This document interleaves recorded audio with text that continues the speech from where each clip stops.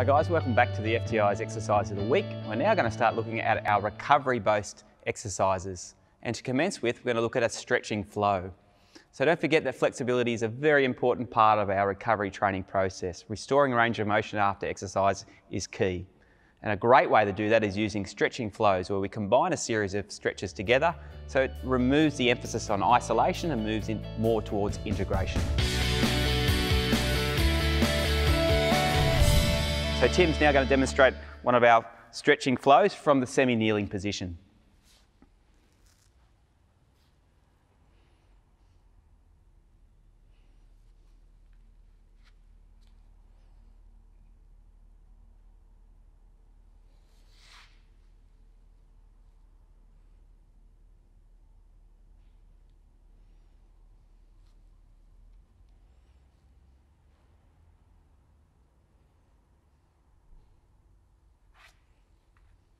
So with our stretching flows, don't forget it's important to grade them. So clients who aren't familiar with stretching flow should start with about 5 seconds per position, and then as they get more experience and their tolerance improves, move them from 5 to 10, and then finally up to 15 seconds per position, so you're ending up with about a minute or so of actual time under tension or stretching tension.